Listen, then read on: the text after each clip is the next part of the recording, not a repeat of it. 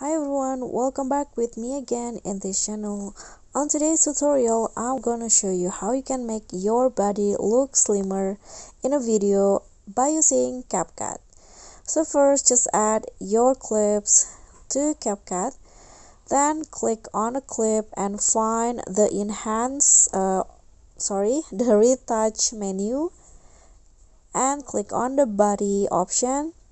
Here I'm going to just go with the auto, so here just swipe and click on slim. Now you can just adjust it by swiping it to the right like this. You can see this the body part looks slimmer now. You can see the difference. Okay, just swipe to the right, and after that click on apply to all, then click on a check icon.